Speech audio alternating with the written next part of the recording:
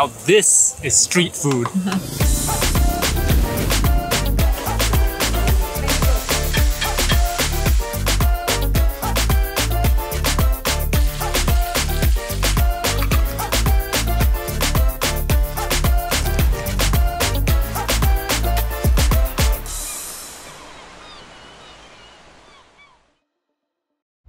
Good morning. We're here in Lima, the capital of Peru. Today we're going on a very special adventure. We're going to be trying every single food that was featured on the Netflix street food series and more.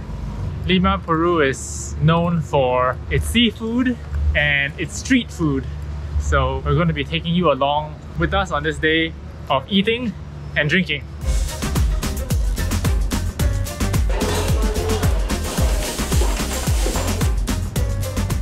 The first place that we're going to is El Togepas, which was featured on a Netflix series.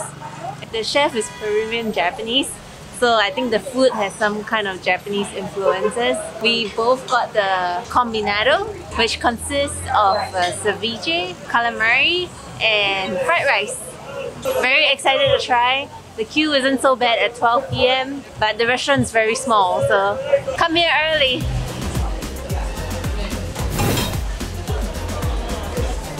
We pre-ordered our food outside the door, and once we got a seat, we got our platter. So I think it's a pretty standard platter. Most people seem to be getting this. You get a taste of like the ceviche, the chicharron, and the fried rice. It comes with mayo and picante sauce.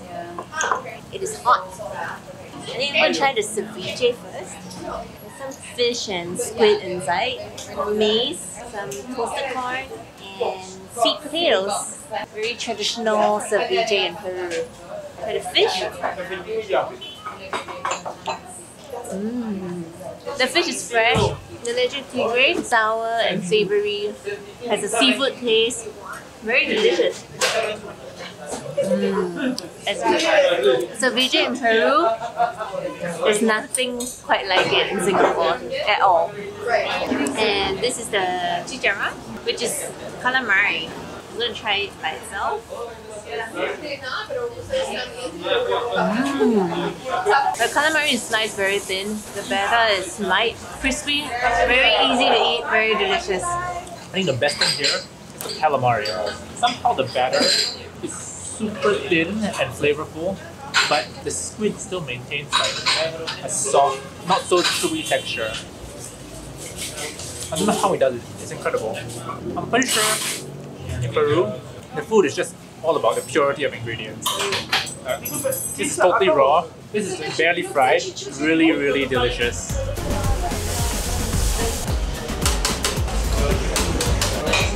The last is the fried rice, which honestly looks a little bit wet. I don't know.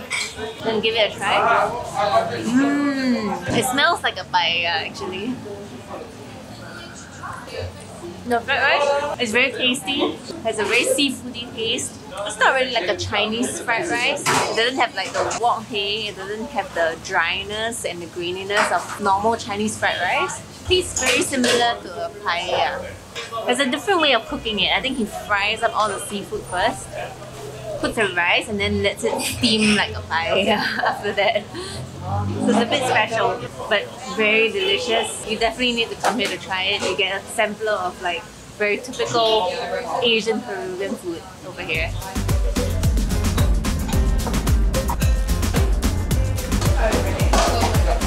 Alright, that was extremely delicious. It was so delicious. Every single part of the meal was just like a better version of whatever it was.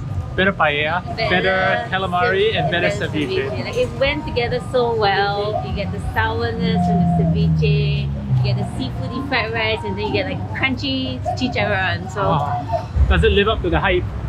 It does live up to the hype. It's very, very delicious. The only observation though is that all the customers are tourists. That is true. Where did the locals go? Yeah, but if I was a local and that was my favorite restaurant, and now all these tourists are coming, I wouldn't eat there anymore too. Really great, really delicious. Good start to the day. On to the next food. Okay, so we stopped by this street stand while doing our errands and we saw that it was very popular, and the name of the shop on Google Maps is the best churros cart in the world. That's its name on Google. And it's run by this man and his tiny churros cart. People stop their car in the middle of the road to order multiple packets. So we gotta try it. It's 3 soles for one bag like this. We haven't had churros in a while. It's crispy, freshly fried, coated in sugar. Oh. Wow, that's really good. It's very crispy on the outside. The inside is chewy. It's very light. It's a bit salty on the inside too. So it contrasts with the sugar coating. I wish there was some cinnamon, but this is really good. Oh, the best churros cart in the world. Give it a try. It's really, really good. No está. Ha salido.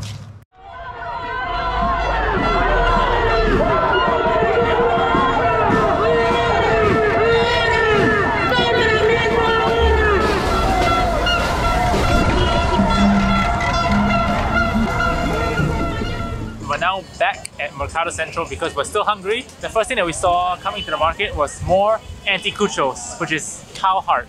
But here, they cook the cow heart together with a lot of things. I think it looks like other kinds of innards. There's some delicious looking scallion, spring onion, chili sauce. And underneath it's some boiled potatoes. First thing I'm going to try is the innards because this is special. I've never seen it before. He seared everything on a hot plate. The fire was like 10 feet high. It smelled amazing. The smoke was going everywhere. I think I need to change my clothes when I get back. But oh, smells amazing.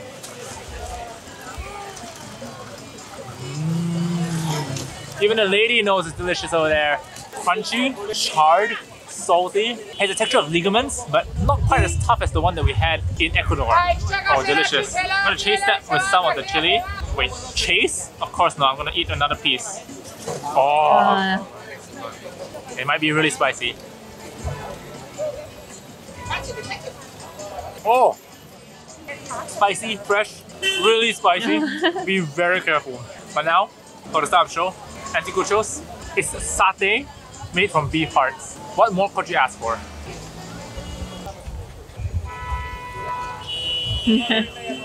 Oh, the texture. Most only thing you've ever tried. Almost like perfectly cooked liver. Really good. The char is amazing. The sauce is amazing. Everything is amazing. When you come to Peru, you must try Anticuchos, especially here in Mercado Central.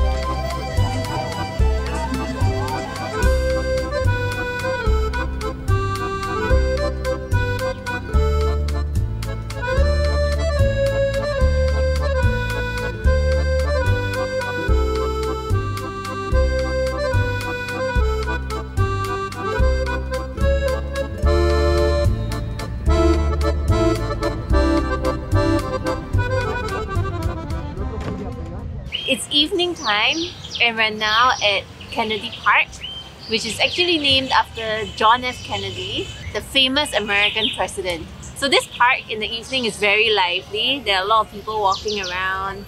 There are a bunch of kids trading soccer cards or something. I'm not sure what cards those are. The park is actually known for 2 things. Cats. There are tons of cats everywhere and there are many people feeding the cats as well. And also known for this, which is Picarones from Picarones Mary, made famous by the Netflix street food show. So Picarones is I think it's like a Peruvian fried donut.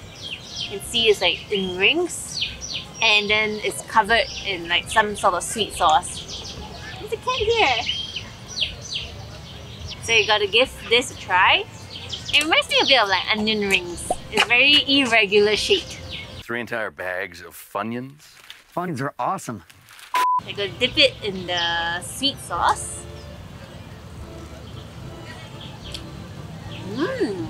This one's a little bit more dense. There's a little bit of crisp in it, but I'm not sure if it's meant to be more crispy because it's been left out for a while. But the inside is a bit more dense, it's a bit more chewy. The sauce tastes a little bit like maple syrup with some spices in it. It's very delicious. Very good snack for the park.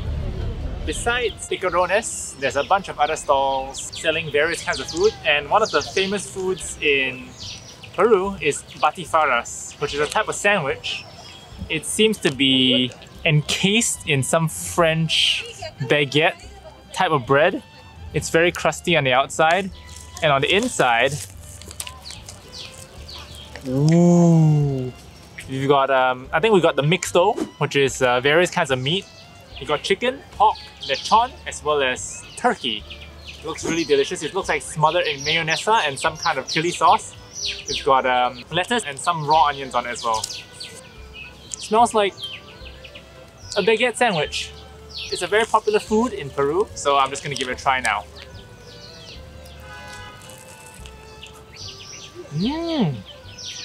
Okay, the bread is not dense at all. Super fluffy. The meat, moist, tender, salty, juicy, delicious, but the sauce is what makes it. It's a mixture of mayonnaise and chili sauce. It's got a bit of garlicky taste as well. Very delicious. It's a great dinner and snack food.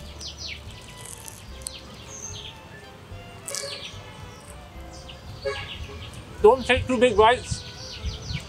The bread will cut the inside of your lips, but incredibly delicious. Great place to come in the evening to sit and watch people walk around the park, enjoy. Very local place, and yeah, I'm gonna polish off this sandwich now. See you guys at the next food.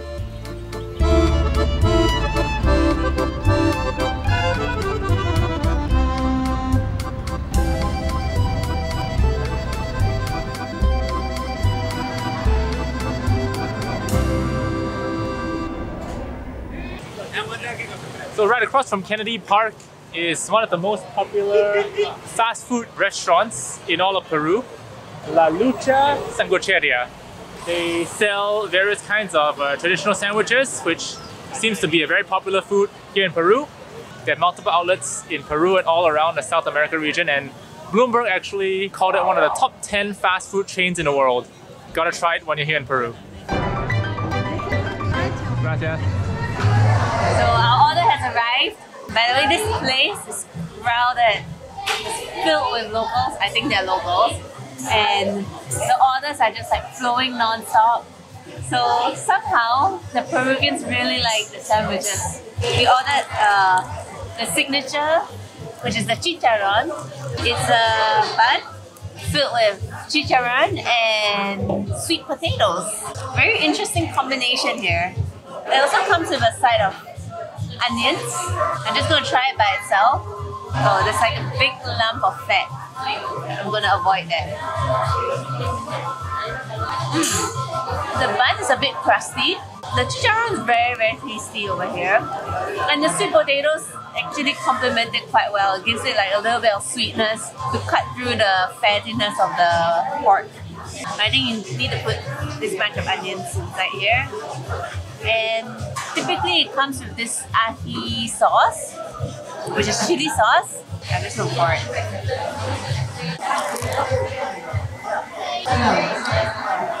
It's really delicious.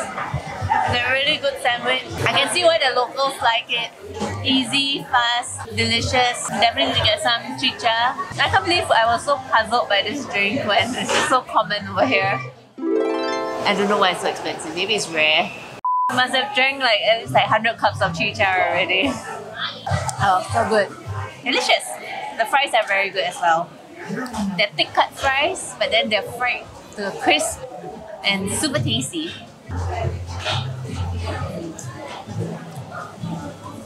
Delicious. Thank you very much for watching our video. If you enjoy our content and would like to continue following our journey across South America, please remember to like and subscribe. Cheers!